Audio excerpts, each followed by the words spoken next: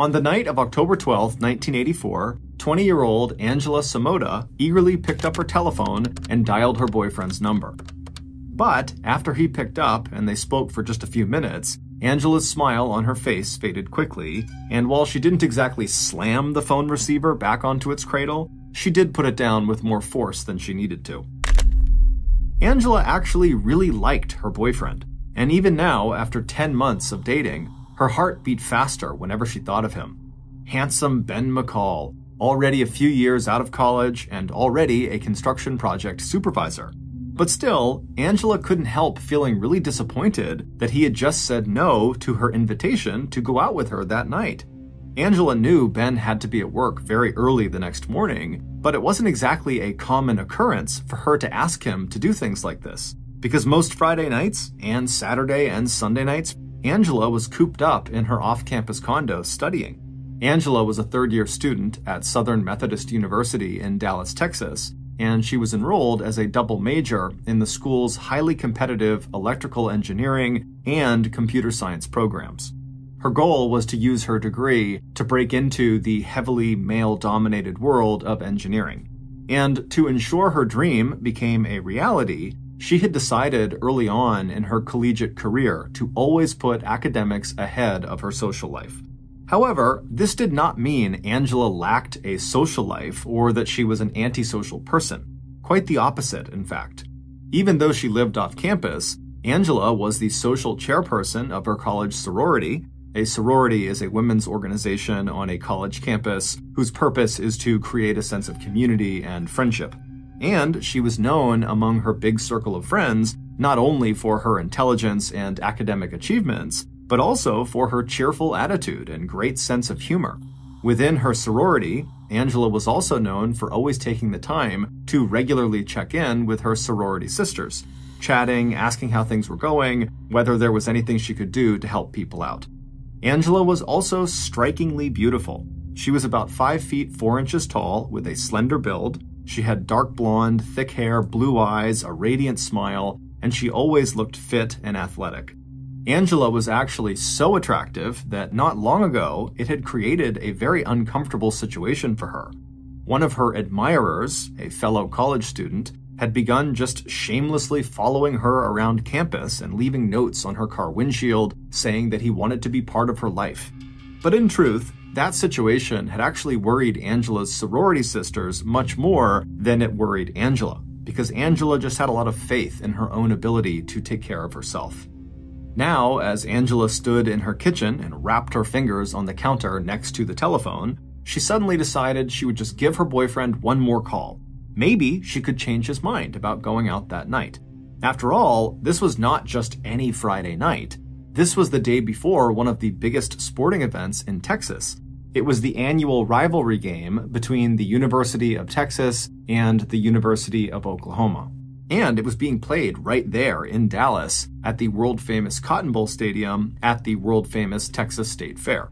That night in Dallas, thousands of people, college students, alumni, residents, and tourists, would be out in force, enjoying the state fair, packing the local bars and nightclubs and restaurants, and gearing up for the next day's big game. But as Angela went to reach for the phone to call Ben back, she stopped herself and sighed. She knew Ben was not about to change his mind.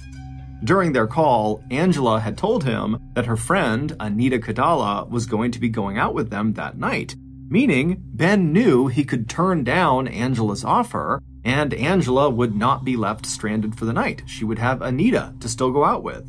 Also on their call, Angela had even pulled out the big guns and tried to make Ben a little jealous to see if maybe that would convince him to go. She had told him that if he was going to stay in, then maybe she would just give Russell a call to see if he wanted to tag along with her and Anita for the night. Russell was really just a friend, but he was a male friend. However, Ben had not been fazed and had just said, "Okay, sounds good, have fun." After sitting there for a moment, feeling totally annoyed and dejected, Angela suddenly sat up and thought, you know what, I will call Russell and see if he wants to go. So she went to her bedroom desk and rummaged around for the notebook where she kept her phone numbers. Once she found it, she turned to the Bees page, and there it was, Russell Buchanan. Russell, who was 23 years old, had graduated a year earlier from Texas A&M's School of Architecture, But Angela hoped that he still liked going to college parties and sporting events. Angela had met Russell during his senior year at a happy hour one night with a group of mutual friends. Russell had immediately been attracted to Angela and had asked for her phone number. They exchanged information, and a few days later, Russell had called Angela and invited her out to lunch. Angela had said yes, but later wound up canceling on Russell, and so they never actually went out on a date. With her phone book in hand, Angela walked back to her kitchen, picked up the telephone, and dialed Russell's number. Even if he wound up not wanting to go, at least this way, Angela could apologize for canceling on him on that one date. But when Russell picked up, he was all in on the idea of going out with Angela and Anita, and so he agreed to meet the girls later that evening. Not long after speaking to Russell, Anita arrived at Angela's condo, and after doing a little bit of studying and taking a quick nap, the girls began getting ready for the night. Before she and Anita left the condo, Angela took one last look at herself in the mirror. She was wearing one of her favorite outfits. It was a black silk jumpsuit with an open back and a pair of black high heels. She knew she looked her very best, but once again, she found herself wishing that it was Ben she was going out with. Turning away from her reflection, Angela picked up her black purse, she grabbed her car keys, and then she and Anita left the second-floor corner condo at 4944 Amesbury Drive. They headed down to the parking lot and hopped into Angela's Toyota Supra car. Angela was not a big drinker and had volunteered to drive them around that night. Angela turned on the car, she put it in drive, and then the two women drove the short distance to Russell's nearby apartment. After Russell climbed in the car around 9:30 p.m., the trio headed 10 miles south to their first stop of the evening, Bennigan's, a local bar known for its steak and ale. But Bennigan's was just a warm-up. By 11:30 p.m., Angela, Anita, and Russell had made their way first to the Boardwalk Beach Club, a singles bar that was popular for its 1950s and 60s style music, and then on to a nightclub in downtown Dallas called Nostromo's. Shortly after they arrived there, Angela, who now missed her boyfriend even more than she had before she left, decided she would just give him another call and see if maybe now he would want to join them. But after being awakened from his sleep, Ben was not any more inclined to come out and meet Angela. However, since Ben was a member of the club where they were at, Nostromo's, he called the front desk and got Angela and her friends access to their exclusive Rio room, which was the back room of the club. Angela still wished she could just have Ben, but the Rio room was a pretty good consolation prize. And so Angela spent the next hour or so dancing inside of this VIP area with Russell and Anita, and then when she wasn't dancing, she was walking from table to table saying hello to all the folks who were in there. According to Anita, it seemed like Angela knew literally everyone at the club that night. By 12:30 a.m., Angela was feeling tired, so she flagged down Anita and Russell and signaled that she wanted to leave. Angela had plans to get up early the next day and actually leave Dallas before the big crowds descended on the Cotton Bowl Stadium. She wasn't going to stick around for the big Texas versus Oklahoma game. Instead, she and some of her sorority sisters had decided to drive 100 miles south to Waco, Texas, to watch the football game between their own school, Southern Methodist University, and Baylor University. When Angela, Anita, and Russell left Nostromo's and stepped back out onto the street, the crowd outside, and really all around Dallas, was just as thick and rowdy as it had been earlier in the evening. The three friends made their way through the crowd to Angela's car that was parked in the outdoor lot across the street, and then about 15 minutes later, Angela pulled up in front of Russell's apartment. Before he went inside, he walked around and gave Angela a long hug, and then when Angela climbed back inside of the car with Anita, Anita looked at her and just rolled her eyes. Anita had had a great time that evening, but more than once when Russell was dancing with Angela in the Rio room, Anita had definitely felt like she was just a third wheel. Angela just laughed it off and said Russell was a friend, and then they pulled away from the curb and kept on driving. By 1:15 a.m., Angela had arrived outside of Anita's dorm room. Angela had asked Anita to stay with her at her condo, but Anita had politely declined. The women hugged and said they'd talk tomorrow. Then Anita went inside of her building, and Angela hopped back inside of her car and then pulled away from the curb and began driving back home. But as Angela drove, she made a sudden decision to swing by Ben's apartment, which happened to be right on the way.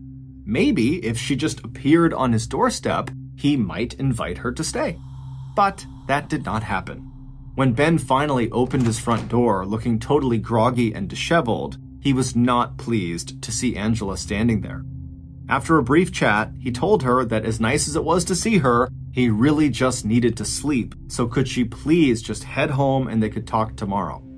Angela would eventually accept defeat and would turn around and head back down the steps towards the street below. After Ben watched his girlfriend climb back into her car and drive off, he turned around and went back inside and climbed back into his bed. But just 15 minutes later, at about 1:45 a.m., right as Ben was finally dozing off again, he heard his phone ring. Groaning, he rolled over and picked up the receiver, already knowing that it had to be Angela, and it was. But this time, something was very different. She was not playfully trying to convince him to come see her. Instead, her voice sounded strained. Something was wrong. She was calling from inside of her condo, and her first words to Ben were both strange and distracted. "Ben," Angela said, "talk to me." And when Ben heard a sudden noise in the background and the sound of a voice calling out a question, Ben's anxiety flared. "Angie," he said, "are you okay?" Angela hesitated for a second, and then, still speaking in that sort of distracted and disjointed voice, she said, "I let a man into my condo." Before Ben could respond to this, he heard the sound of utensils clattering on the kitchen counter very close to the telephone, and Angela suddenly telling him in a rushed voice that she would call him back in just a few minutes before she suddenly hung up the receiver without even saying goodbye. By now, Ben was wide awake, and when a few minutes went by and Angela did not call him back, Ben dialed her number and got no answer. As he jumped out of bed and started pulling on his clothes, he called a second time, and again there was no answer. Now, Ben felt a flash of panic, and still pulling on his jacket, he ran outside and he jumped into his truck. Although portable cell phones wouldn't be a thing until the 1990s, as a construction supervisor, Ben's truck was equipped with a satellite phone. And as he made the 8 to 10 minute drive to Angela's condo, Ben used that satellite phone to call Angela's number again and again, but still there was no answer. Once Ben pulled into the parking lot of Angela's condo building, Ben saw Angela's car in its usual space. He parked his truck not far from her vehicle, and then he leapt out of his truck and ran to the stairs to Angela's front door, where he began to press her doorbell while also banging on the door and calling out her name. When no one answered or came to the door, Ben turned and ran back down the stairs and around the building to another flight of stairs that led up to Angela's balcony and where her back door was. When he got up to that door, he began banging on it and calling out Angela's name again. But again, there was no answer. Ben would eventually leave the back door and run back to his truck out front, where he would use his satellite phone to call 911. At 2:17 a.m., the emergency dispatcher who received Ben's 911 call sent a couple of officers out to do a welfare check at 4944 Amesbury Drive. The dispatcher told the police officers that a young man named Ben McCall was worried something bad had happened to his girlfriend, Angela Samoda, who lived at that address. When the two police officers arrived at the scene 23 minutes later, they found Ben sitting quietly on the back steps leading up to Angela's condo. To that point, the two responding officers had spent that whole night and the early morning hours answering lots of complaints of noise and drunkenness and disturbance, as all of Dallas seemed to be out on the streets partying. And so, tired and at the end of their shift, they were confident that this call would be no more serious than all the others they had been to so far. After directing Ben to go get the master key from the on-site building manager, the police officers walked around to the front of the property to knock on the door, and to double-check that the condo really was locked. It was locked, and after they knocked, no one answered, but a few minutes later, Ben arrived with the master key. With Ben waiting outside on the sidewalk, the police officers used the master key to open Angela's front door, and then they stepped inside. And almost immediately, the officers knew that this call was not like the others they'd responded to that night. On the carpeted floor of the living room just ahead of them, they could see there was a single black high-heeled shoe tipped over on its side, and near it was what looked like the track of another spike heel that had been dragged through the soft pile of the rug, like someone was still wearing that second high heel when they were dragged across the living room. After seeing this, both officers reflexively put their shooting hands down on their gun holsters. One of them, a rookie officer named Janice Crowther, who had just joined the Dallas police force 1 year earlier, immediately felt the hairs on the back of her neck stand up when she saw those two shoes. Turning around and looking out the front door, motioning Ben to stay where he was, Janice turned back and stepped into the living room for a closer look, while her partner turned left and headed for what looked like a bedroom door. A minute later, as Janice was looking around the living room and not really seeing anything, she heard her partner calling out, "I think I found her." In the 31 years that Officer Crowther would go on to serve in the Dallas police force, she would never see a crime scene any more brutal than the one that met her eyes when she stepped into Angela's bedroom. Inside, Angela Samoda was lying on her back. While the upper part of her body was still on the mattress, her long, tanned legs dangled off the edge of the bed, not quite touching the floor.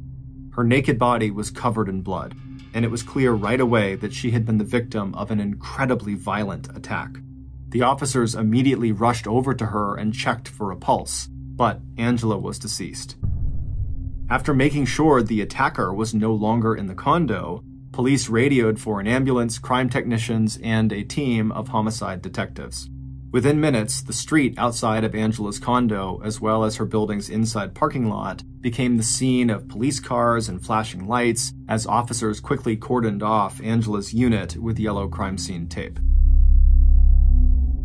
30 minutes later, lead detective Virgil Sparks and his partner Russell Graves were standing in Angela's bedroom looking at the ruined remains of a young woman who just hours before had had a vibrant life and a promising future.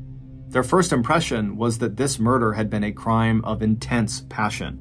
In violent cases like this, where there was no sign of robbery, police knew from their experience that the motives were often rage, jealousy, love, revenge, or some combination of those. Detectives would need to wait for confirmation from the crime scene techs and the results of Angela's autopsy, but it certainly looked to them like Angela had been the victim of a violent sexual assault. And since there was no sign of forced entry, it also looked like Angela herself had opened the door to her attacker.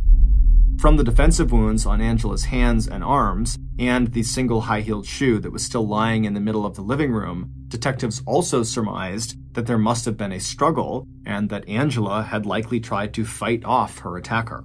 And from the smears of blood on the bedroom light switch and the bloody residue around the drain in the bathtub and on the bottom of the shower curtain, it also appeared that after killing Angela, her attacker had used her bathroom to try to clean themselves off before leaving the condo and taking the murder weapon with them. Feeling sure that the killer had to be someone who knew Angela, the first people that the police wanted to talk to were the men in Angela's life, starting with Ben. If it was true that Angela had called Ben at 1:45 a.m., when, according to Ben, she sounded distracted and in trouble, which had prompted him to go check on her at her condo, and given that Ben called 911 at 2:17 a.m., then the murder had to have occurred during those intervening 32 minutes. If the killer wasn't Ben, then that meant Ben had just magically arrived at the condo within minutes of the killer making their getaway. It just seemed too convenient for Ben. So the detectives believed Ben had to be involved, or at least know something about what happened. His proximity to the crime and connection to the victim was just impossible to ignore. 30 minutes later, Ben was sitting across from the detectives in the interrogation room at the Dallas police station. And the thing detectives noticed about Ben right away was his very unemotional response to what had just happened to his girlfriend. Ben just kind of sat there quietly as if nothing had happened. So when Ben again brought up the phone conversation he'd had with Angela at 1:45 a.m., when she sounded scared and she said that she let a man into her condo, the investigators were just not necessarily buying it. They felt like maybe Ben was making this call up. So the detectives focused their follow-up questions not so much on this call at 1:45 a.m., but on whether Ben had been jealous that Angela had gone out that night with Russell and not him, and whether maybe Ben was just angry because maybe he suspected that Angela had other men she was seeing romantically besides him. But Ben swore he had nothing to do with the murder. and even though he would refuse to take a lie detector test, he would agree to give blood and saliva samples, as well as scrapings from underneath his fingernails. He also agreed to let officers search his truck and condo and access his phone records. By later that same morning, police had 3 more names of possible suspects. Angela's sorority sisters had told them about a former boyfriend named Lance Johnson from Angela's hometown of Amarillo, Texas, who had once threatened Angela with a knife and who still called Angela wanting to get back together. The police also had the name of Joseph Patrick Barlow, the Southern Methodist University student who had been known to follow Angela around campus and leave notes on her car windshield, along with writing love poems to her. And then there was Russell, the young architect who had spent the evening with Angela and Anita, and who had asked Angela out on at least one date and had been stood up by her at least one time. But that afternoon, on October 13th, as police were getting ready to follow up with each of these men, they received a critical piece of new information that would change everything.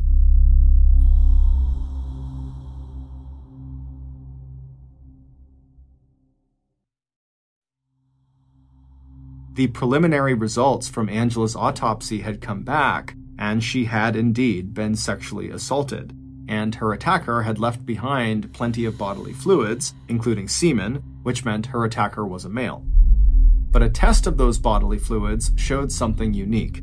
It would turn out the man who attacked Angela was what's known as a non-secretor.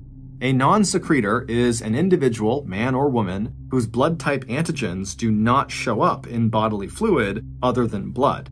In other words, their saliva or semen or other fluid secretions do not contain any markers of their blood type. Approximately 50 to 80% of all people are secretors, while 20 to 50% are non-secretors. And so, this information immediately allowed police to start ruling suspects out.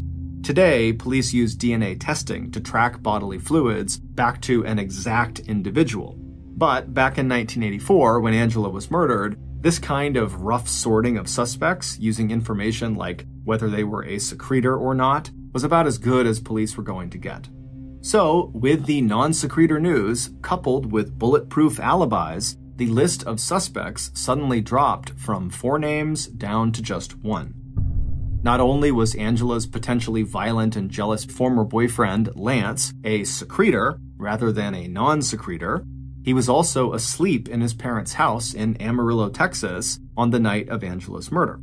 And although the student who had followed Angela around campus would turn out to fit the bill as a non-secretor, he too had a rock-solid alibi that ruled him out. That left 2 suspects, Angela's boyfriend Ben and Russell Buchanan.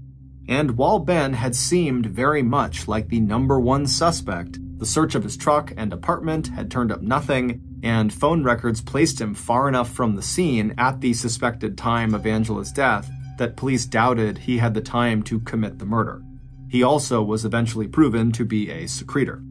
Russell, on the other hand, was a non-secretor, and he had been with Angela right before she was killed, and his apartment was only a 5-minute walk from her condo. But what really snagged the police's interest in Russell was the fact that when investigators went to his apartment to interview him on October 13th, just hours after Angela's body had been discovered, Russell was nowhere to be found.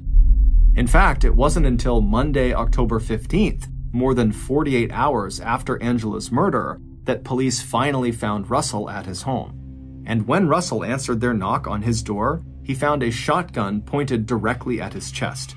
It wasn't exactly a raid, but it was clear to Russell that he was in some serious trouble.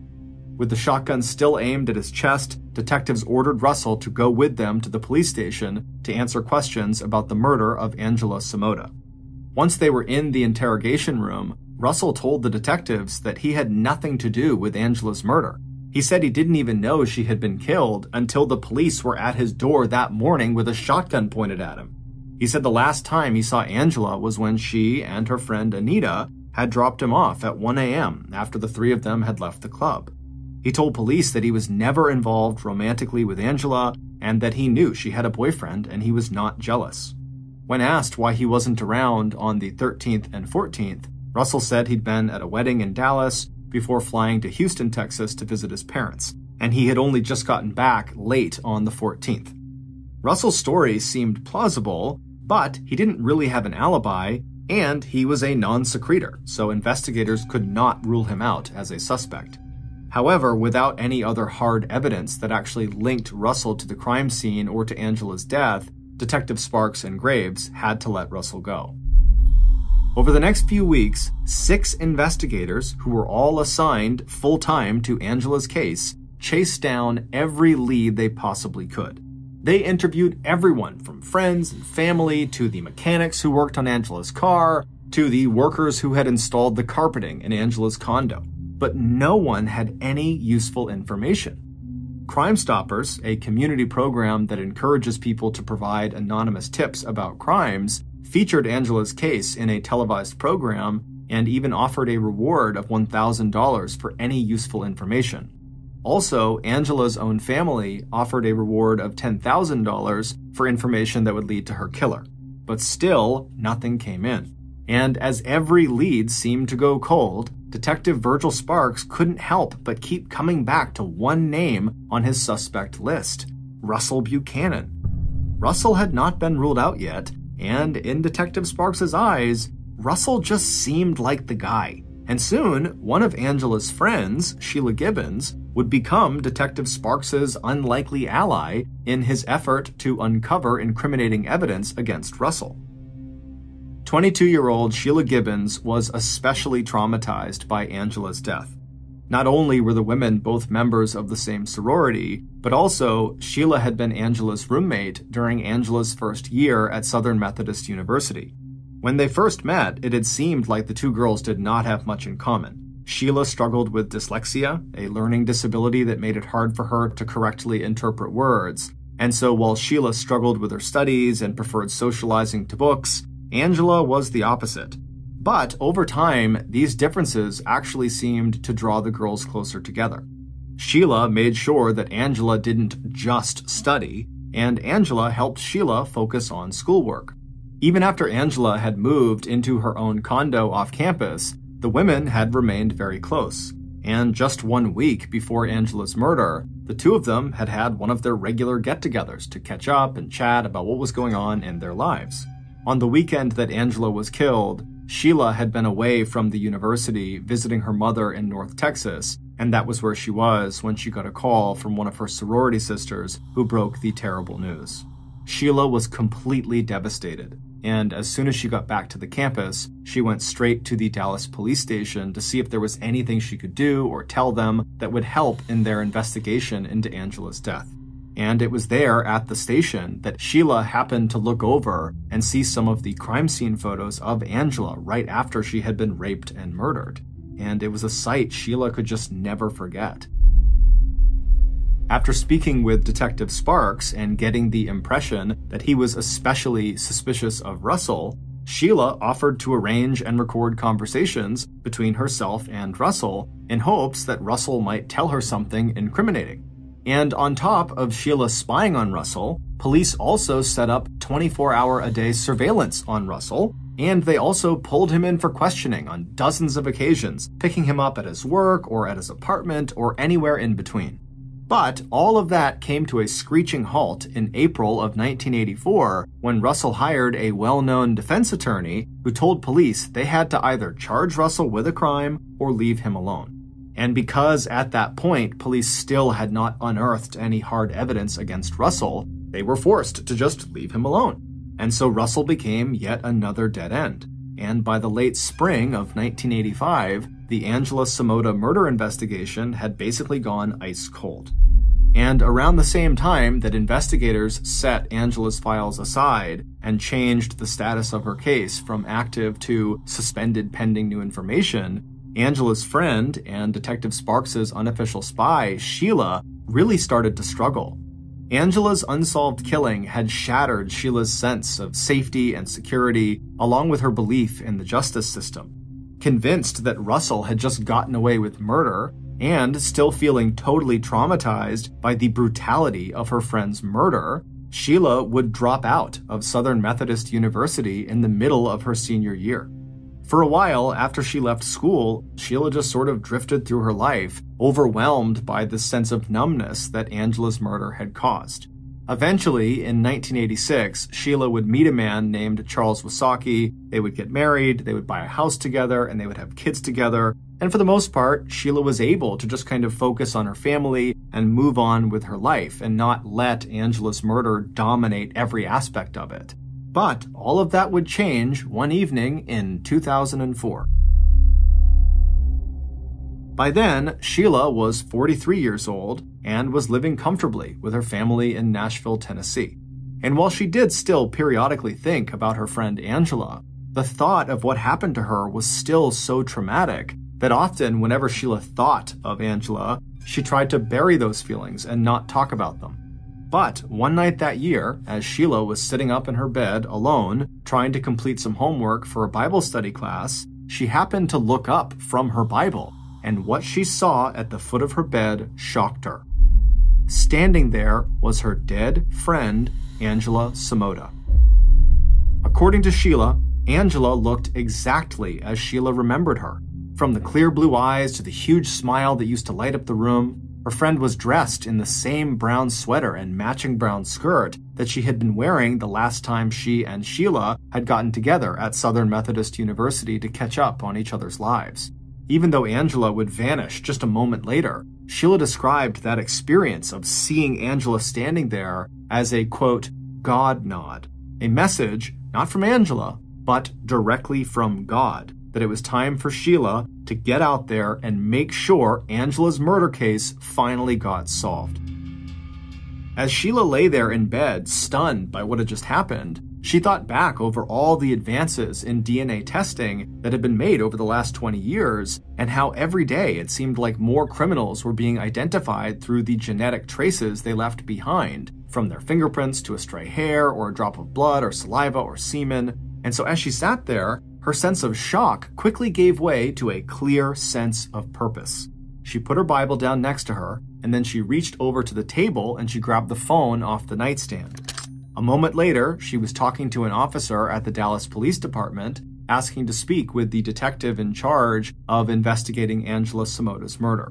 And even though that call didn't net her any new information about the murder, that didn't stop Sheila from pursuing this God-given mission to solve her friend's murder.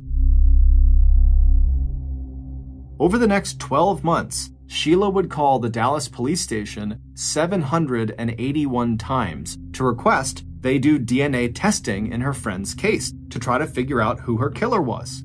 But each time, the request was denied because the case was still cold, there were no new leads, and at this point, they didn't even think they had the original crime scene evidence anymore to test. And even if they did, DNA testing was very expensive, and for a case this old, it didn't seem worth it. Finally, after those 781 calls didn't work, Sheila decided to just get a private investigator's license. This way, she would have the professional credentials that would force the police to take her and her requests for DNA testing seriously. And in 2006, 2 years after Sheila had seen the vision of Angela in her bedroom, she finally started seeing real progress on Angela's case. That year, the Dallas police finally established a cold case department, and largely because of Sheila's rabid insistence over the years that they look into Angela's case, the first case this new department pulled for re-examination was Angela's. That year, working directly with Sheila, the detective handling Angela's case was able to track down the original physical evidence that had been collected at the crime scene, and they sent it off for DNA testing. Once the DNA analysis was finally completed, the results were entered into the Federal Bureau of Investigation's database of known and suspected criminals, but there was not an immediate match. However, investigators would continue to search that database, and finally, 2 years later, in 2008, Sheila got a call from the Dallas police saying they had found a match, meaning they had finally discovered who killed Angela. And when they told Sheila who the killer was, she could not believe it. Based on the DNA analysis, along with other pieces of evidence and testimony, here is a reconstruction of what really happened to Angela Samota. Back on the night of October 12, 1984, when Angela and her friends Anita and Russell were going from restaurant to restaurant and bar to bar having a good time, it didn't take long before Angela was drawing lots of admiring glances from men who were also at all of these establishments they were going to, especially when she and her friends stepped out onto the dance floor. Unlike a lot of the people who were out celebrating that night, Angela was drinking very little alcohol. As a result, her smile was genuine, her eyes were clear, and her movements were graceful and coordinated. The man who was sitting at one of the bars that night could hardly take his eyes off of this beautiful young woman in the black jumpsuit. And when Angela accidentally brushed up against him on her way to a table in the corner of that bar, this man felt a sudden thrill at the silky touch and warm scent of Angela's bare skin. It was then that he decided to follow her. He told himself that he just wanted to watch her, enjoy how good she looked, maybe just see where she lived and whether the boy she was with was also her boyfriend. So when Angela and Anita and Russell left the Nostromos Club at about 12:30 a.m., this man was waiting for them. He was standing just outside the exit to the club, maybe a few feet off to the side, so as not to be too conspicuous. Although this man was over 6 feet tall and weighed nearly 260 pounds, so he was enormous, and so trying to remain anonymous had always been a big challenge for him. But luckily, that night, the street was so crowded with drunk people that he hoped this beautiful girl and her two friends would not notice him. And when Angela and her friends emerged from the club, they didn't. They just walked right past him without a second look. The big man waited a few seconds to let them walk a little bit farther into the crowd, and then he put his hands in his pockets, he put his head down, and he began secretly walking behind the three friends. The trio would push past the big crowd out into the street, they would cross over to the other side, and they would make their way to the parking lot where they climbed into Angela's Toyota Supra. By the time Angela had turned her car on and began backing out of her parking spot, the big man who had followed them was now sitting only a few spots away in his idling vehicle. As Angela put her car into gear and began driving out of the parking lot, the big man put his car into drive and then eased his foot off the brake and slowly hit the gas. It wasn't long before the big man felt another thrill. At the first stop Angie made, that was the name he'd overheard her friends call her, the young man who had been with them got out. He hugged Angie and then made his way into the nearby condo building. Meaning, even if that young man was Angie's boyfriend, he wasn't going to be spending the night with her. A few minutes later, the big man could hardly contain his excitement when Angie stopped again, this time at a college dormitory where she said goodbye to her other friend, the girl. Angie was now all alone. But the big man's smile faded when Angie's third stop took her to an apartment where she knocked on the front door. This couldn't be her own place, or she would have just used a key and walked in. A minute later, an outside light switched on, and the big man saw another young man open the door, and a moment later, Angie had stepped inside and the door had shut behind them. So that was it, the big man thought, at least for tonight. That young man who had just opened the door must be Angie's real boyfriend, and she is going to spend the night with him. The big man suddenly realized how tightly he was gripping the steering wheel, and he took a few minutes to force himself to just breathe and relax. But even as he was getting ready to turn his car back on and drive home, the door to this apartment opened again, and he saw Angie step back outside, her blonde hair shining like a halo in the porch light. Watching intently from his car, the big man held his breath, then let out a sigh of relief when the young man inside the apartment stepped back inside and closed the door. Angie was alone again. Breathing a little faster now, the big man in the car watched as Angie walked back to her Toyota. She unlocked the door, slipped once more behind the steering wheel, turned on the engine, and pulled back out onto the road. She never noticed the car that pulled out behind her and followed her the rest of the way home.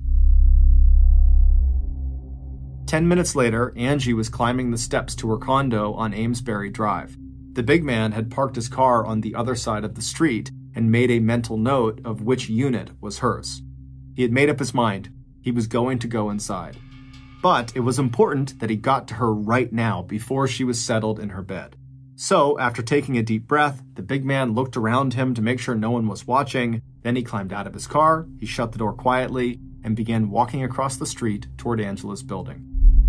Once she was inside of her condo, Angela put down her purse and hung up her car keys. But just as Angela was about to slip out of her black high heels and head for the bathroom, she heard a sudden but quiet knock on the door just a few feet away from where she was standing. Then she heard a man's voice and more knocking, still quiet but insistent. Whoever was out there sounded apologetic and kind of embarrassed, and so Angela stepped closer to the door and just listened. The man outside began talking again. He said he just needed to find out where the nearest payphone was. He'd just take a second or two of her time. Please, could you just open up the door? Reassured by the tone of his voice, Angela reached out and she unlocked the door. But then, before she could even turn the door handle, the man outside had pushed the door open himself and was now stepping into her condo. Forced backward, Angela felt a sudden rush of fear. The man in front of her was enormous, and he had these small, flat green eyes and a thin mouth. And as soon as he was inside of her condo, he just started repeating his question about the payphone while also simultaneously turning around, shutting her door behind them, and locking both of them inside of her condo. Then, with the door locked, he turned back around and faced her and began slowly walking toward her while asking if he could use her bathroom. For just a second, Angela squeezed her eyes shut, trying to gather her thoughts and find a way to make him leave her condo. And then she thought of Ben. What she needed to do was call Ben. This huge man would never hurt her if he knew that she'd told her boyfriend that he was here in the condo with her.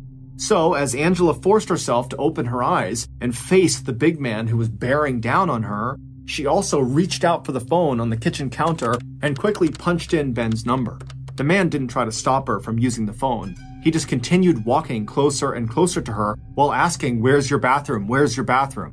With the phone up to her ear, Angela quickly gestured to the intruder with her other hand toward a tiny hallway on the other side of the living room where the bathroom was located. As the big man suddenly turned away from her and began striding toward that hallway, Ben answered Angela's call.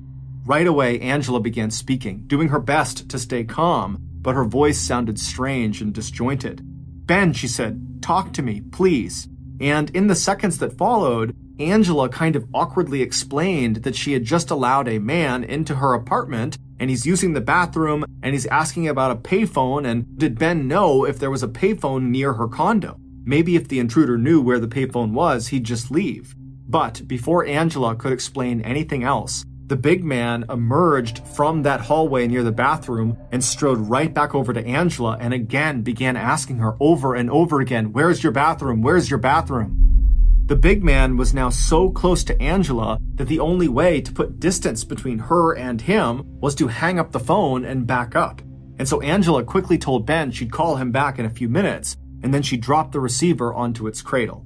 But before Angela could step away, the big man had taken one of the knives out of her butcher block on the kitchen counter, and even as Angela tried to turn and run toward the front door to escape, the big man lunged and he grabbed her with one arm around the waist and began pulling her away from the door. Angela did her best to fight back, but her attacker was way bigger and stronger than she was, and so a moment later she was being forcibly dragged across her living room towards her bedroom. After throwing her onto her bed, the big man climbed on top of her and then pressed down hard with his left hand over her mouth and face to stifle her screams. Then he violently raped her. After he was done, with his hands still pressed down over her mouth, he straddled her torso with one knee on either side of her, making sure she couldn't move. Then, with his free right hand, he reached over and he grabbed the knife he had taken from the kitchen that was sitting on the bedside table. Then, while staring straight down at Angela's wide eyes, the man raised the knife in his right hand over his head, and then he brought it straight down with all of his strength into the center of Angela's chest. Angela tried to buck him off, but seconds later he had pulled the knife out of her and then drove it back down again into a new spot in her chest. And he would do this over and over and over again, 18 total times. The force of these blows were so great that they broke Angela's breastbone. And even though the knife may have been as short as 2 inches long, it would go straight through Angela's heart and then come out of her back.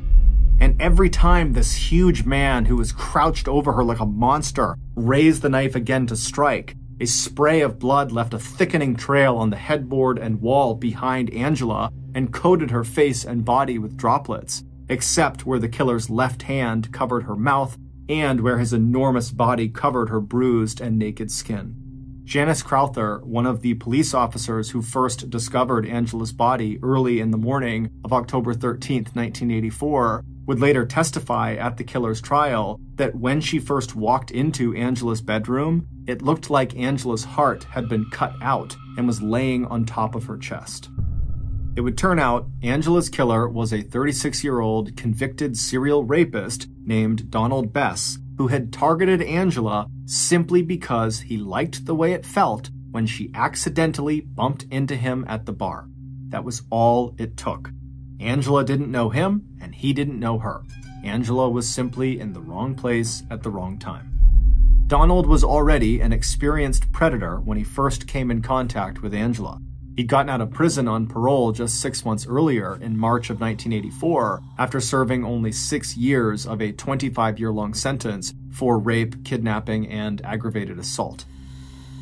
Although he was living and working in Houston, Donald had made the 240-mile drive north to Dallas several times that summer and fall to visit friends and to meet women at local bars.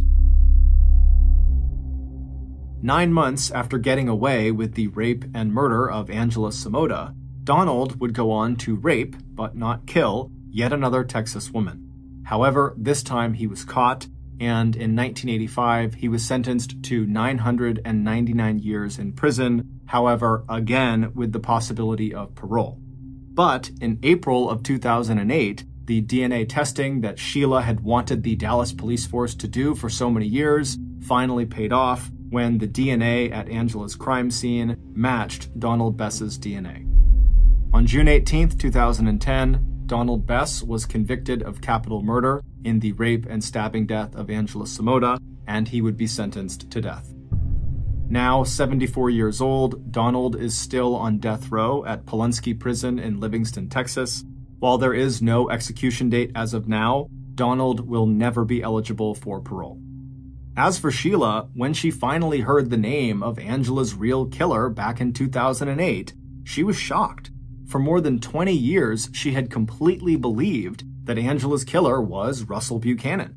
In February of 2012, Sheila met with Russell in Dallas to apologize for her attempt back in 1984 to connect him to Angela's murder, and her belief in the years that followed that he was the guilty party. Now a well-known and successful architect in Dallas, Russell was quick to forgive. In the end, Sheila's persistence had not only led to the discovery of Angela's real killer, but it had also finally lifted the cloud of suspicion Russell had been living under for more than 2 decades. Sheila is still a practicing private investigator. Her specialty is cracking cold cases. It was another beautiful day in late October 1994. The afternoon air was cool, and the sky above the town of Voorhees was a soft, clear blue, dotted with fluffy white clouds. As 52-year-old Carol Newlander stepped out the door of Classic Cakes Bakery onto the sidewalk, she stopped for a minute and tilted her face upward to enjoy the feel of the light breeze and sunshine. With her eyes closed, she could forget for a few seconds that she was standing in a strip mall in northern New Jersey surrounded by parking lots, and that pretty soon she'd be joining the hundreds of other drivers on the crowded highway that led south from Voorhees to Carol's home in neighboring Cherry Hill. Carol let out her breath and opened her eyes. She and her husband, Rabbi Fred Newlander, did not actually mind the commercial sprawl that had spread out around them since they had arrived in Cherry Hill 20 years ago. That was when Fred had gotten his first job as assistant rabbi at a Jewish synagogue in Cherry Hill named Emmanuel Temple. A rabbi is a spiritual leader and religious teacher of a Jewish community or congregation. In the 2 decades since their arrival, as Cherry Hill's population grew, so had the Jewish community that now made up almost a third of Cherry Hill's 70,000 residents. Many in that community were ethnic Jews, people who can trace their ancestry back to the land of Israel, and others were non-ethnic Jews who had converted to Judaism. And just a few years after taking that job as assistant rabbi at Emmanuel Temple, Fred had gone on to found his own synagogue named Makor Shalom, which is Hebrew for source of peace. Central to Judaism is the belief in one God who revealed himself through ancient prophets. But Fred's new synagogue also focused on adapting the 3,800-year-old religion to the social and cultural conditions of the modern world. And Fred's gamble had paid off big time. By 1994, Makor Shalom had grown from a few families meeting in members' houses into the largest Jewish temple in Cherry Hill, with a congregation of almost 4,000 members. And Fred and Carol had moved from their small apartment to a comfortable 4-bedroom colonial house in one of the many subdivisions that had slowly but surely nibbled away at what had once been Cherry Hill's rolling farmland. But during those years, Fred was not the only one finding success. The last 2 decades had also been very good to Carol. She and Fred had had 1 daughter and 2 sons, and all 3 children were now either working or going to college or medical school. And 10 years ago, as Fred was busy building his congregation, Carol had decided to pursue her own dream. Working right out of her kitchen in their home at 204 Highgate Lane, Carol had poured her boundless energy into starting a business baking kosher cakes and selling them to local restaurants. With such a large Jewish community in Cherry Hill, Carol had recognized that there was an unmet demand among that group of customers for cakes and sweets that met strict Jewish dietary guidelines. And it would turn out the Gentile, non-Jewish residents of Cherry Hill were just as enthusiastic about Carol's cakes and cookies as the Jewish population was. So before long, what had started out as first Carol, then a handful of close friends making cakes in their ovens at home, had grown into Classic Cakes Company, with 2 large retail stores, one in nearby Audubon, and the other right there where Carol was standing, at the Eagle Plaza Shopping Center in Voorhees. Now, Classic Cakes employed close to 50 people, and combined sales from both bakeries easily topped $10,000 a day. And now, Carol thought to herself as she shouldered her purse and turned toward her own car out there in the parking lot, it was time to get on to the second half of her workday. It was Tuesday, October 25th, and on every Tuesday in the late afternoon, Carol and the other managers of Classic Cakes got together for their weekly business meeting in Cherry Hill, at the home of the company's Director of Human Resources. It was a meeting that often lasted as long as 3 hours. But as Carol walked over to her dark Toyota Camry out in the strip mall parking lot, opening the car door and slipping into the driver's seat, that sense of peace she had felt when she had looked up at the sky a few minutes earlier had left her. In its place was a sense of uneasiness. It had to do with her husband, Fred, and the 6-month sabbatical that he had taken at the beginning of this year. A sabbatical is an extended paid leave period that gives an employee a chance to travel and study. And in Fred's case, the other staff at his synagogue had basically encouraged him to take this sabbatical, almost like it was a reward for all the hard work managing such a big congregation. And Fred had been excited about this sabbatical, but instead of using it to travel or study like most people do, Fred just used the time to grow out his thinning gray hair into a long ponytail, and then just kind of hung around the house in Cherry Hill and at his synagogue, Makor Shalom. Over the last 10 months, her husband had also become increasingly critical of his assistant rabbi, and to Carol, even after his sabbatical period had ended, Fred had seemed very distracted and preoccupied. Now, as Carol drove her car out of the Eagle Plaza parking lot and headed towards Route 70, she tried to reassure herself that Fred's change in behavior couldn't possibly have anything to do with their marriage. After all, they'd been together for almost 30 years, and during that time, Carol had come to know and cherish the qualities that made her and Fred such a strong couple. Where Fred was charismatic and bold, Carol was practical, warm, and good at listening to people. While Fred inspired people, Carol had a knack for making them feel like she was a trusted member of their family. And even though they had come from such different backgrounds, Carol and Fred had formed a loving and productive partnership. Carol, who had been born to wealthy parents, had grown up on the ocean side of New York in a big house with grounds that rolled down to the shore of Hewlett Bay. Fred, who was 1 year older than Carol, was the only child of immigrants who had grown up in the blue-collar section of Queens, New York, where his father had run a struggling dry cleaning business and his mother had stayed home to take care of Fred. Carol and Fred had met on a blind date when they were both in college. Fred was studying religion at Trinity University in Connecticut, and Carol was studying psychology at an exclusive women's college in Massachusetts.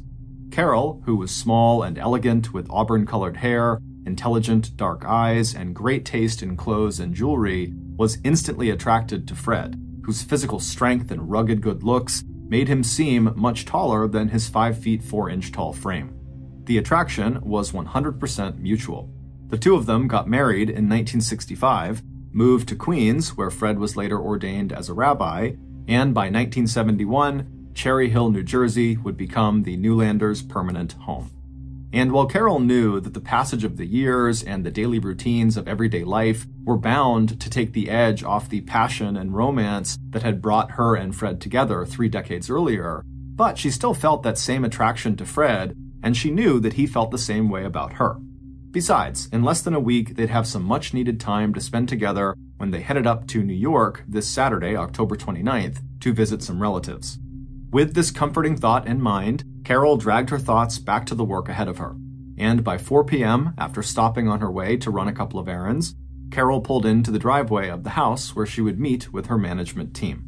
A few hours later, Carol was once again back in her Toyota Camry, but even now her workday was not quite finished, because it had become Carol's habit that several days a week she would take home that day's cash from both of her bakery branches, and then she would count the money right at her dining room table.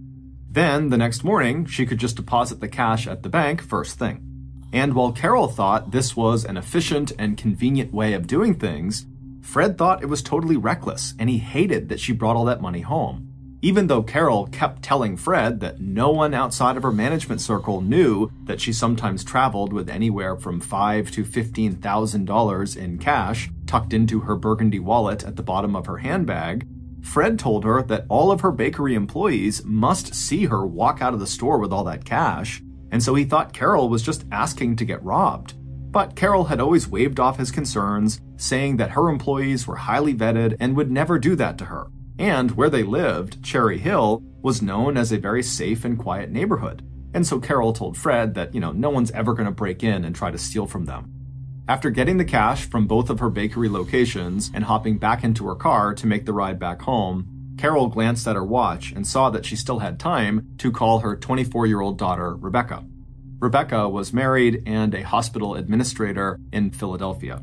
Carol had always been very close with Rebecca, and so she cherished these daily phone calls with her. So as Carol drove along, she picked up her car phone, she dialed Rebecca's number, and a few minutes later, she and her daughter were chatting happily about the day's events. Carol was still on the phone when she pulled into her driveway at 204 Highgate Lane.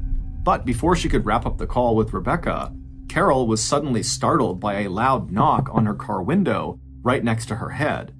After nearly dropping her phone, Carol turned and looked outside and saw this huge man standing there right in her driveway. Seeing the look of alarm on Carol's face, the stranger stepped back and put his hands up in the air reassuringly. Carol told Rebecca, who was now asking, what's going on, to just hang on for a minute, that someone was here, and then Carol rolled her window down just a few inches and asked what this guy wanted. And the man in the driveway apologized for startling Carol, and then told her he was just there to see the rabbi and to deliver a package to him. Instantly, Carol could feel herself relax. She had been a rabbi's wife long enough that she'd come to expect visits from members of his congregation for all kinds of reasons and at all kinds of hours, day and night. Rolling the car window down the rest of the way, Carol smiled at the visitor and gestured toward the darkened house. She told him that the rabbi was not home yet, but the man was welcome to come inside and wait and deliver the package in person. After hearing bits of this conversation her mother had just had with this unexpected visitor, Rebecca felt concerned, and when her mom put the phone back to her ear, Rebecca asked her to please give a call once this guy has left so Rebecca would know that her mom was okay. Carol agreed and then ended the call with Rebecca, and then Carol got out of her car, she shut the door behind her, and began walking toward her house with the visitor walking right behind her. Carol had left her handbag filled with all the money in her car trunk. She would come out later when her visitor had left to bring it inside. But for now, Carol led the way to the front door, and when she got there, she unlocked it and gestured for her visitor to step into the small, warm entrance. But once the visitor was inside, the man began acting strange, glancing quickly left and right at the living room and dining rooms on either side of him and Carol, Then he began shifting his weight from one foot to another, and then suddenly, kind of awkwardly, he blurted out to Carol, can I just use your bathroom for a minute? Sensing what she took to be his embarrassment at having to make this request, Carol just smiled and said, of course, and directed him through the kitchen to the first floor bathroom at the back of the house. And then Carol walked back to the front of the house.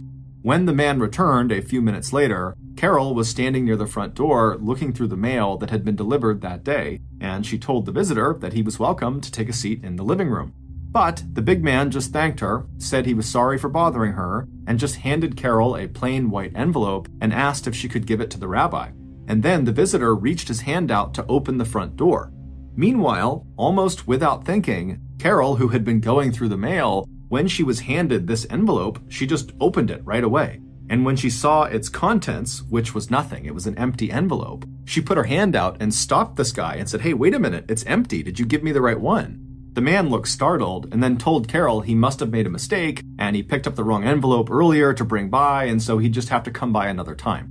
And then, without waiting to hear what Carol had to say, this man very quickly left the house and disappeared into the darkness. Back inside the house, Carol just tore up the empty envelope and dropped it into the wastebasket. Then she picked up the cordless landline phone and dialed Rebecca to tell her daughter that she didn't need to worry, that the man was gone. And as Carol told her daughter about this guy, she laughed and smiled to herself as she described how he came in and just used the bathroom, gave her an empty envelope, and then ran away. It was just another day in the life of a rabbi's wife. An odd but funny story that Carol would tell friends a couple of times in the following couple of days before forgetting all about it. But exactly 1 week later, both Carol and her daughter, Rebecca, would find themselves remembering that strange encounter all too well. Not long after 8 p.m. on the evening of Tuesday, November 1st, 1994, Carol was once again arriving at her home on Highgate Lane after having left the weekly Classic Cakes business meeting. The weekend trip she and Fred had just taken to New York had not gone at all the way Carol had hoped. And now, as she pulled her car into the driveway and looked at her darkened house, she told herself that the dissatisfaction that her husband had told her he felt in their marriage was just the result of a late midlife crisis. It had all come out during a big argument they had had on their way home from New York that past Sunday, and Carol was still feeling really hurt and angry. By Monday night, both Carol and Fred had calmed down and agreed that they would go to both separate and joint marriage counseling sessions. They had also talked to each other about cutting back on some of the activities that over the years had drawn them into almost separate lives, Fred's religious duties and Carol's business. But Carol was still upset and shaken, and as she parked her car, turned off the engine, grabbed her purse, and then walked through a swirl of fallen leaves to the house, all she wanted was to get inside and call her daughter Rebecca. Carol knew that hearing her daughter's voice, maybe planning a shopping trip together next weekend, would put Carol in a happier frame of mind. And sure enough, a few minutes later, when Carol heard her daughter pick up the phone and say hello, Carol's spirits lifted. With a sigh of relief, Carol kicked off her shoes in the front hall and then settled in for a nice long chat. But only partway through their call, at around 8:30 p.m., Carol was interrupted by a knock on the front door. Carrying the cordless phone with her, Carol walked to the entryway and peered out the big oval stained glass window in the center of the door. Even through the colored glass, Carol recognized her visitor right away. It was the same huge guy who had stopped by last Tuesday with the empty envelope. Carol swung the door open, and even before the man had time to say, "Hey, it's me again," Carol had invited him inside. She assumed that he was there to see the rabbi again, or maybe this time deliver an envelope that actually had something inside of it. As the man stepped inside, Carol very quietly whispered into the phone to her daughter that her visitor was the bathroom man again. Then Carol turned to her visitor and said she'd be off the phone in a minute, and for now he should just make himself comfortable in the living room. A minute later, Carol wrapped up her call with her daughter, and she put the cordless phone down on a wooden bench in the entryway. And then when she turned around, she was surprised to see her visitor, the bathroom man, had still not moved to the living room. He was still just standing right in front of the front door. Carol let out a quiet sigh, thinking to herself this man was still just as awkward now as he had been the last time they had met. But Carol's years of practice as a hostess kicked in, and she made herself smile. And stepping in front of her visitor, Carol invited the man to follow her deeper into the house. But Carol had only taken 1 or 2 steps away from him when she suddenly felt a big hand grab her left shoulder. And then, before Carol could turn around or even understand what was happening, she felt an explosion of pain as something smashed into the back of her head. The blow was so hard it knocked Carol's glasses off of her face and sent her staggering into the middle of the living room. Then, all at once, she felt a powerful shove to the middle of her back, and then she fell to her knees. A moment later, blood streaming down the sides of her face and into her ears, Carol collapsed onto the white carpet. Later, when the bathroom man looked inside of Carol's burgundy-colored wallet he had taken from her home, he couldn't believe his eyes. He'd been expecting to see thousands of dollars. Instead, he pulled out a grand total of $150. That day had been one of the rare days that Carol had decided not to bring home the cash from that day's sales at the 2 Classic Cakes locations. Meanwhile, at Temple Makor Shalom, located just a few minutes away from Highgate Lane, Rabbi Fred Newlander was finding it almost impossible to end the workday and get home. He'd had to check in on the weekly Alcoholics Anonymous meeting that was going on in one of the conference rooms, and he'd also sat in on choir rehearsal and one of the Jewish study classes taught by his assistant rabbi. He had checked in with Carol earlier that afternoon by phone before her business meeting. Since their argument on Sunday, their conversations had felt strained. Trying to ignore the frosty tone in his wife's voice, Fred had told her that he was probably going to be late that night, but at around 6 p.m., he did plan to go back to their house and have dinner with their son Matthew, but then he'd be leaving again and he wouldn't see her again until late. 20-year-old Matthew was a first-year medical student now at nearby Rutgers University, but he was still working part-time as an emergency medical technician with the Cherry Hill Fire Department. He lived at home with his parents, Carol and Fred, but between his classes and his 12-hour EMT shifts, his parents did not actually see much of him. Finally, just after 9 p.m. that night, Fred stepped out the door of Makor Shalom into the cool, cloudy November night.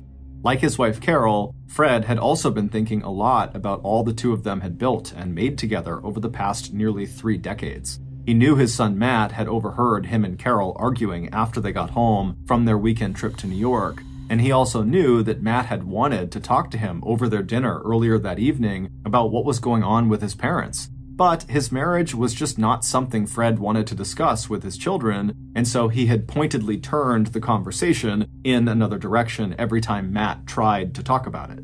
Now, 15 minutes after leaving the temple, Fred pulled his car into the driveway of 204 Highgate Lane. The lights were on in the house, and Carol's car was in its usual place. A minute later, at 9:20 p.m., Fred was at the front door of his house, and when he tried the handle, expecting it to be locked, he found it was unlocked. Fred shook his head at the lack of security, thinking about all that money Carol might be counting right now at the dining room table. Once the door was open, Fred expected to hear his wife immediately call out to see if that was him, but instead, the house seemed unusually still and quiet.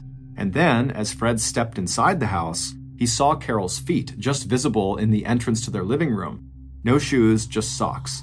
A few more steps forward, and what Fred saw on the floor and walls and ceiling of the living room was so shocking that for a moment he was sure he was going to pass out.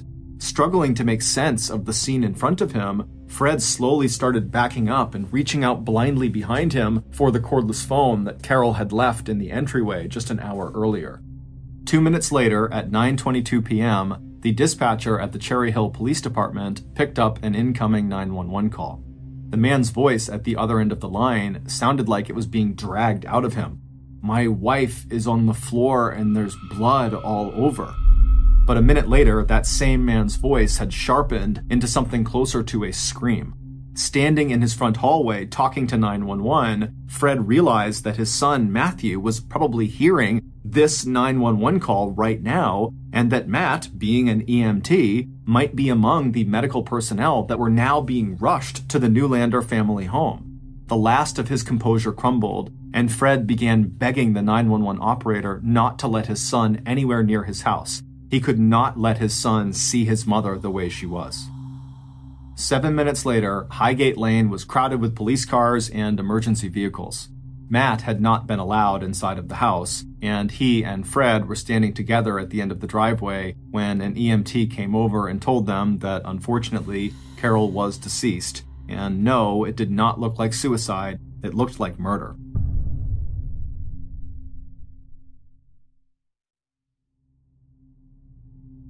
By 10 p.m., crime scene techs and homicide detectives had also started arriving at the scene.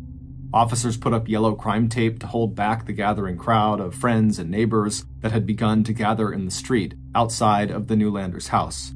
Friends also drove to Rebecca's apartment in Philadelphia to bring her back to Cherry Hill to join her father and her brother Matt.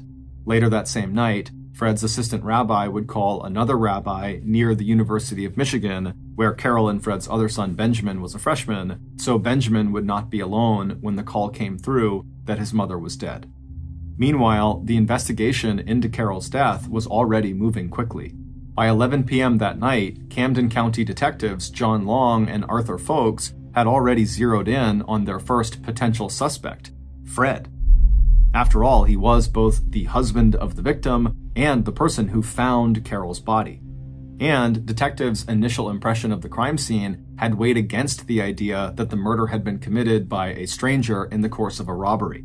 There had been no forced entry, no sign that the house had been ransacked, and Carol was still wearing valuable gold and diamond jewelry when her body had been discovered. The detectives were also suspicious of how calm Fred was when they first saw him. And the fact that there was not a single drop or smear of blood on his clothing told them that after finding his wife laying there, Fred had not made any attempt to check for a pulse or try to offer his wife any kind of aid. Because if he had, he would have had blood all over him. And although the detectives would have to wait until the forensics reports came back from the crime lab, the techs working the crime scene were not finding any fingerprints, no footprints or even impressions, and no sign of a murder weapon, which made investigators think that this attack had to have been carefully planned. And so detectives instantly became very interested in learning more about the Newlanders' marriage. But before even having their first informal interview with Fred, the detectives assigned police officers to start interviewing neighbors to see if anyone had information about when Carol arrived home that evening and whether neighbors had seen any recent unusual or suspicious activity. Detectives also wanted to know if there were any security cameras on nearby homes that might have captured footage of someone entering or leaving the Newlander house. With all that done, the two detectives left the house just after 11 p.m. and joined Fred and his two older children inside the heated interior of one of the ambulances still parked outside the house. And right away, after speaking with them, the detectives learned about a new number one suspect. Because Rebecca had wasted no time telling the detectives about the two visits her mother had had from the so-called bathroom man, the stranger who had gone into the Newlander home with Carol exactly 1 week ago with the empty envelope, and the second visit had been that night. And now it seemed clear that tonight's visit from the bathroom man must have happened just before Carol was killed. And when Fred told police that Carol often brought home large amounts of cash from the bakeries, detectives realized that if all that turned out to be true, Carol may have been the target of a robbery after all. This possibility was strengthened when Fred and his children were able to confirm that there was something missing from the Newlander house, the burgundy-colored wallet where Carol hid her envelope full of cash. By 1:30 a.m. in the early hours of Wednesday, November 2nd, so just hours after Carol has been found, detectives had relocated to the Cherry Hill police station and were ready to conduct individual formal interviews, starting with Fred and his children.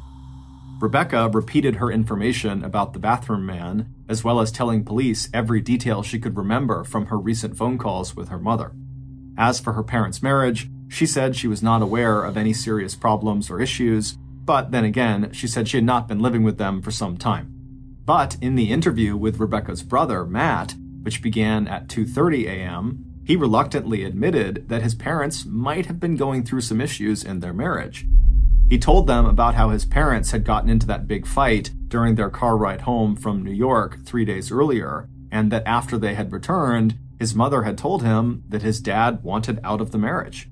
But by Monday, Matt said that things seemed to have calmed down, and yesterday afternoon, so Tuesday, the day Carol was killed, she'd even called Matt and told him not to worry, that his parents had done a lot of talking together and everything was going to be fine.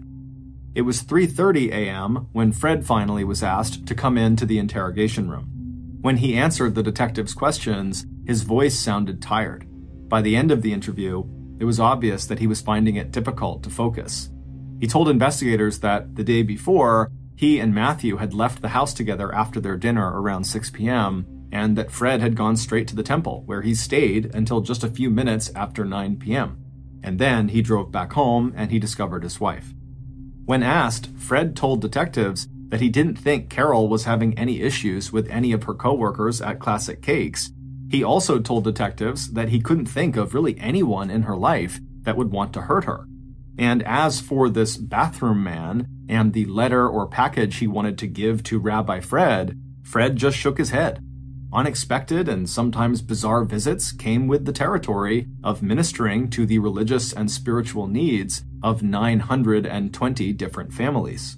But Fred said he was not aware of or expecting any deliveries back on October 25th, so the bathroom man's first visit to Carol, or last night when the bathroom man had made his second appearance. He told detectives that Carol had mentioned the first encounter with the bathroom man to him, but she had seemed more amused by the whole thing than alarmed by it. And she had apparently not given anyone, including Fred or Rebecca or Matt, a real description of what the bathroom man had looked like, aside from saying he was big and dressed in a windbreaker. As for Fred's relationship with Carol, he said it was good, very good, that they both had been very faithful to each other and that they loved each other and never had to go get counseling or anything like that, and at no point had their relationship ever come close to being physically abusive. As Fred said all this, the detectives were acutely aware of the fact that Fred did not mention the fight he had apparently gotten into with Carol a few days earlier, according to his son Matt. When Fred was asked about the lack of blood on his clothes and why he hadn't at least reached down and checked for a pulse when he saw his wife on the floor, Fred bowed his head and then told them that it was immediately obvious to him that she was dead. A few hours after Fred's interview, on that same morning, Wednesday, November 2nd, police were back at the Newlander house to do a thorough inspection of the outside of the property. Crime techs had finished their work earlier in the morning and sent all the evidence they had collected from inside the house to the crime lab for analysis, and Carol's body had been transported to the medical examiner's office for an autopsy. Neighbors woke up that Wednesday morning to the sight of investigators using a ladder truck they'd borrowed from the local fire department to check the roof of the Newlanders' house for any clues. Police officers had also fanned out to interview Carol's business partners and staff at Classic Cakes and Fred's assistant rabbi from Temple Makor Shalom. Other officers were tracking down any leads or information about deliveries to the Newlander property that may have been scheduled for around the time Carol was killed. But despite the promising lead about the bathroom man and the momentum of the first 48 hours, the investigation into Carol's murder almost immediately slowed to a discouraging crawl. No one had come up with any information that would help police find this mysterious bathroom man. Investigators couldn't find any deliveries scheduled for the Newlander house on either October 25th or November 1st, the 2 days the bathroom man was there. And Fred's assistant rabbi just shook his head no when detectives asked him if he knew of any marital problems between Fred and Carol. On Thursday, 2 days after the murder, and the day Carol's body was released by the medical examiner's office back to her family, 2,000 people attended a funeral service for Carol that was held in the sanctuary of Temple Makor Shalom. And after the funeral service, Fred announced that Carol's Shiva, the Jewish equivalent of a wake, would be held at the Newlander's house, in the same room where Carol was killed. Despite contractors having come in and thoroughly cleaned that room, Carol's friends and family still noticed faint bloodstains under the new coat of paint on the walls and ceiling. It wasn't until the Newlanders' phone records came back a few weeks after Carol's death that police finally got a break in the case. While looking for calls that had been made to or by Carol, police noticed one number that showed up over and over again. But it had nothing to do with Carol, and everything to do with her husband and a very high-profile member of his congregation. And by early December, police uncovered a scandal that would rock Cherry Hill and focus national media attention on one of the state's most charismatic religious leaders. Police would also find another possible suspect in the murder of Carol Newlander. It would turn out Fred had lied to police when he described his marriage as being really solid, and he'd told an even bigger lie when he described himself as being a faithful husband. Instead, starting on December 24, 1992, so 2 years before Carol was killed, Fred had begun having an affair with a 48-year-old local celebrity and member of his congregation, Elaine Sonsini, and so that phone number that had shown up in the Newlanders' call records was Elaine Sonsini's number. Elaine was a well-known on-air radio personality who hosted a popular morning news program out of a big station in Philadelphia. She had met Fred when he had officiated her late husband's funeral. Before, and especially during, the rabbi's 6-month sabbatical, he and Elaine had been meeting up almost every day to have sex, even deadbolting the door of Fred's private office and using Temple McCord for their illicit get-togethers.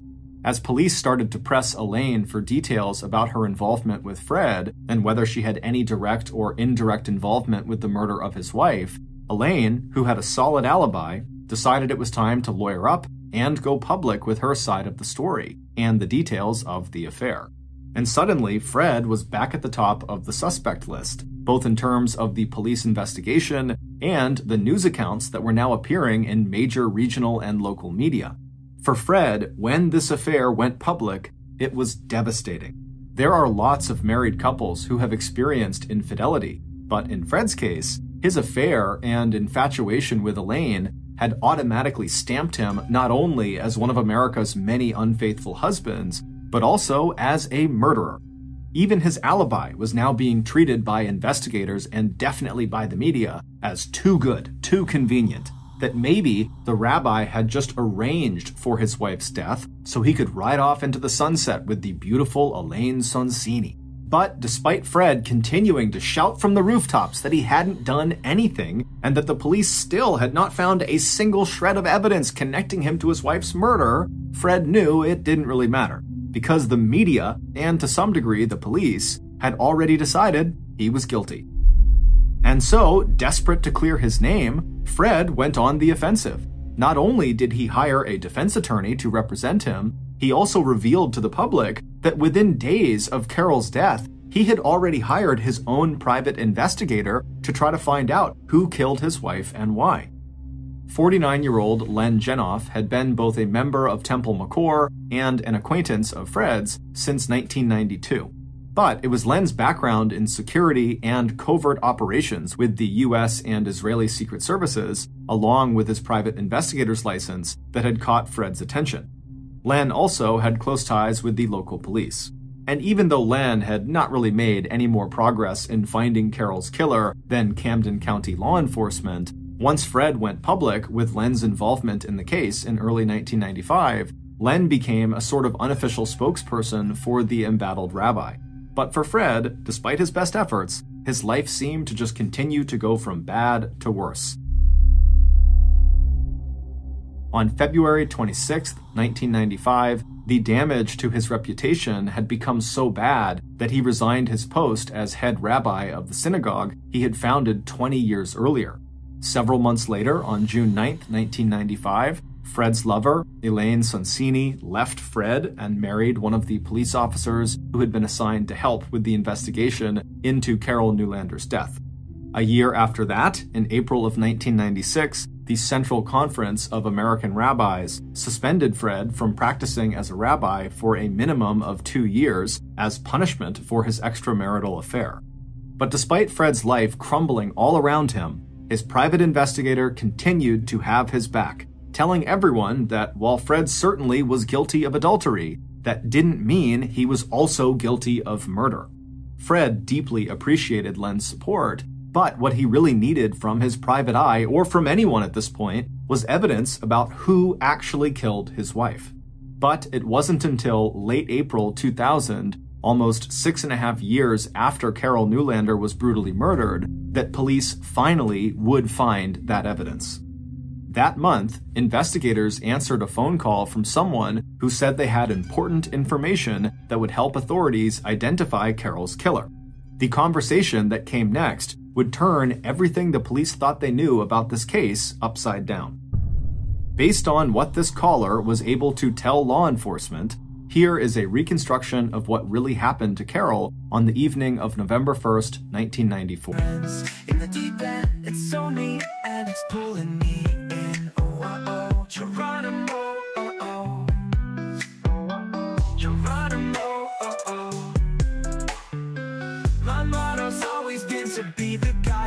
your back. I crescendo and wail my heart out on every track. I need bravos and fakes, and we need you, we want you here. I worry every single night that this dreamland will disappear. I need you here, I need you here.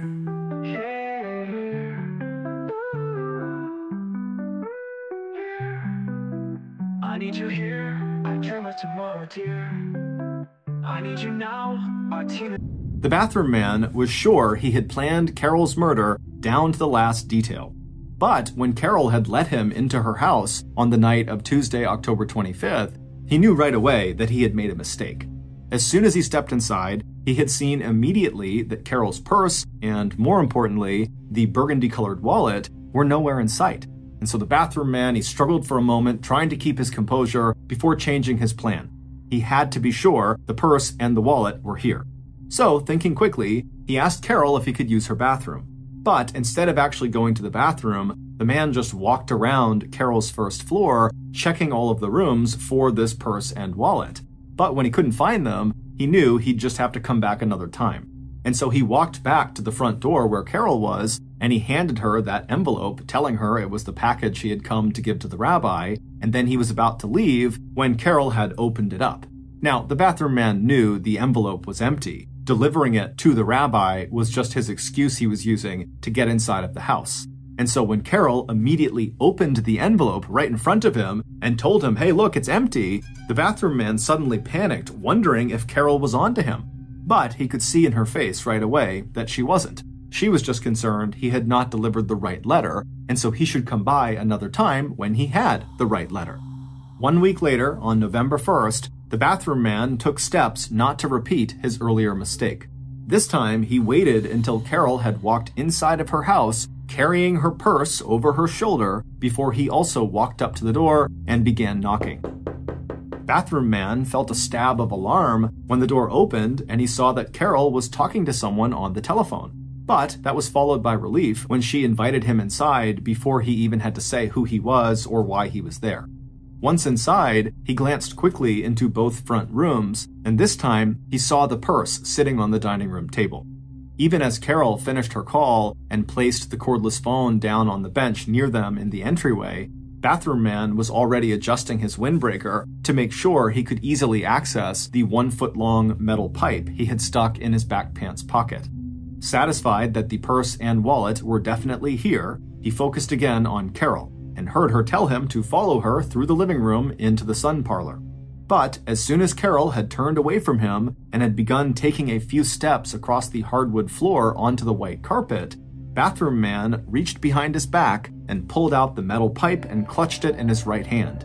And then, with his left hand, he reached out and he grabbed Carol's left shoulder, forcing her to come to an abrupt stop, and then before she could turn around, bathroom man had lifted the pipe into the air and brought it crashing down into the back of Carol's head. A moment later, he used his left hand to shove Carol hard in the center of her back, sending her flying into the living room where her knees began to buckle out from under her. As she collapsed forward onto the ground, Carol uttered a single word: "Why?" Bathroom man didn't answer her. Instead, he turned back to the door and quickly motioned to his much younger accomplice who was waiting outside in the bushes to come inside and finish the job. Seconds later, bathroom man had handed off the length of pipe to his much younger companion, and as bathroom man headed for the dining room to get the burgundy wallet out of Carol's purse, his companion got to work on Carol. From the dining room, bathroom man could hear the sickening thuds of what would be at least 12 savage blows to Carol's head that would break her skull and inflict catastrophic injuries to her brain. An autopsy would later show that Carol had tried to protect herself by putting her hands up over the back of her head, but this younger accomplice of bathroom man had hit her hands so hard with the pipe that he'd practically amputated one of her fingers. When bathroom man stepped back into the living room to make sure Carol was dead, he had to stop and catch his breath. The beating the younger companion had administered on Carol had taken less than a minute, but in those 45 seconds, the upswings of the metal pipe had sprayed the walls and ceiling with so much blood that it looked like a scene out of a horror movie. And Carol lay on her side at the center of it all, her neat blue pantsuit and print top slowly darkening in the pool of blood spreading out around her and soaking into the thick pile of the white carpet. Bathroom man walked over and checked Carol for a pulse, and when he didn't find one, he and his younger companion left the house. Once outside, the two men got into a single car and drove to a nearby brightly lit parking lot outside of a department store. After his younger accomplice changed into clean clothes, Bathroom Man gathered up any blood-stained belongings and the blood-stained pipe, and he stuffed it all into a small duffel bag. Then he pulled out Carol's burgundy wallet. He thought of the thousands of dollars that he was sure to find inside of it as a bonus payment on top of what he had already been paid to commit this murder. But inside the wallet, all he found was $150. The two killers split the money, and then with a sudden gesture of disgust, Bathroom Man threw the burgundy wallet onto the floor of his car. A minute later, Bathroom Man's accomplice had climbed out of the passenger seat and settled in behind the wheel of his own car that he'd parked there earlier in the evening. He gave Bathroom Man a wave before pulling out of the parking lot and heading back to the apartment the two men shared. A few minutes later, Bathroom Man was also on the road, but he was not going back to the apartment. Instead, he headed east towards the nearest police station. He stopped only once along the way to buy 4 cups of coffee. Later that night, he would make a drive out to Philadelphia and stop at different dumpsters along the way to dispose of the small duffel and bloody clothes, the murder weapon, and the empty burgundy wallet. But for right now, he had an alibi he needed to build. So at 9:12 p.m., Bathroom Man, aka Rabbi Fred Newlander's own private investigator, Len Genoff, did what he did on most Tuesday nights. He drove to the Evesham Township Police Station 5 miles from the Newlander house, and then he walked inside and made his way to the Detective Bureau, where he delivered the coffees he had bought to his good buddies on the night shift, and where he settled in to wait for the news to break that Rabbi Fred Newlander's wife was dead. It wouldn't be until 2 days after Carol's murder, on Thursday, November 3rd, at her funeral service in the sanctuary of Temple Makor Shalom, that Len would again see the person who had promised him $30,000 for killing the rabbi's wife. When it was Len's turn in line to console the stricken and grieving rabbi, Len stepped forward to shake Fred Newlander's hand, but before he could, Carol's husband pulled Len in for a big hug. And when the two men were cheek to cheek, Fred whispered his thanks in Len's ear for getting the job done. The murder had gone exactly as Rabbi Fred Newlander had planned it. It would turn out that back in the summer of 1994, not long after the end of Fred's 6-month sabbatical, his mistress, Elaine Sonsini, had told Fred he had until the end of that year to end his marriage with Carol, or Elaine would break off their affair. As the rabbi started to think about his choices, he decided he'd rather see Carol dead than risk the damage that a divorce might do to his reputation. So, in August, Fred approached Len Genoff, a member of his congregation who claimed to have worked with both the U.S. and Israeli secret services. Both those claims, and almost everything else Len had told people about his background, insecurity, and covert operations, turned out to be false.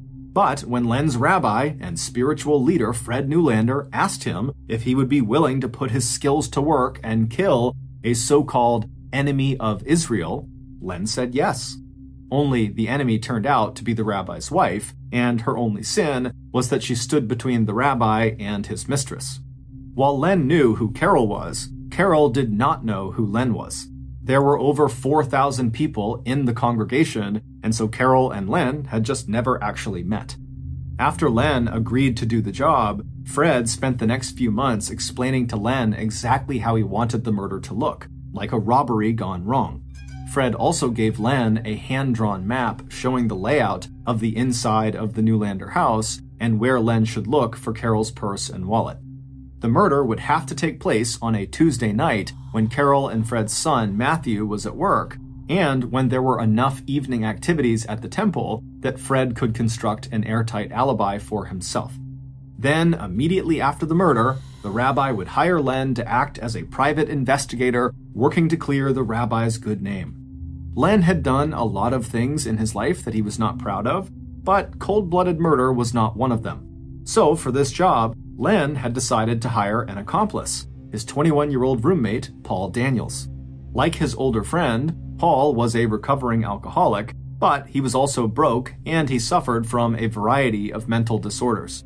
When Len offered Paul $7,500 if Paul would actually be the one to kill Carol, Paul could not believe his good fortune. On October 20th, 1994, 2 weeks prior to Carol's murder, when Len had actually handed the $7,500 to his young accomplice, Paul had grabbed the money and then jumped up out of his chair, where he spent most of his days watching TV, and he began yelling in excitement, "That bitch is dead!" But starting immediately after Carol's murder, the guilt over what he had done started eating away at Len Genoff. And by the beginning of 1996, so roughly a year and a half after Carol's murder, Len had become an off-the-record source, that's someone who is never identified by name, for a reporter who was covering the investigation into the Carol Newlander homicide. And by May of 2000, almost 6 years after Carol's death, that reporter, who had gradually learned the truth from Len, had convinced Len to go to police and tell them the truth about what happened to Carol. It would take 2 trials before a jury found Fred Newlander guilty of the murder of his wife Carol. As a star witness, Len Genoff was both a blessing and a curse. He could implicate the rabbi as the mastermind who set up the homicide, but Len's own history of telling one huge lie after another about his own life and background threw everything he had to say into question. And compared to the eloquent denials of Rabbi Fred, and the fact that there was no hard evidence linking the rabbi to the actual murder, Fred Newlander's first trial in 2001 ended in a hung jury. But by the time the case was retried less than 1 year later, Rabbi Fred had lost his most important supporters, his children, Matt and Rebecca, both of whom wound up testifying against him. In November of 2002, Rabbi Fred was found guilty of murder and conspiracy, and on January 15, 2003, he was sentenced to 30 years to life in prison. Both Len Genoff and his accomplice Paul Daniels were convicted of aggravated manslaughter and sentenced to a maximum of 23 years. They were both released from prison in 2014 after serving their mandatory minimum of 10 years.